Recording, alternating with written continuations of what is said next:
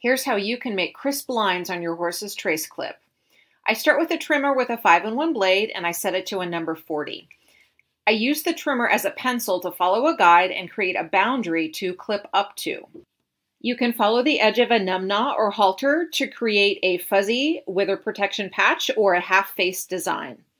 You can also follow the natural lines of your horse, like where his muscles create logical edges. For freestyling lines across tricky areas or large body parts, have somebody help you by holding some twine to use as a guide. Happy clipping!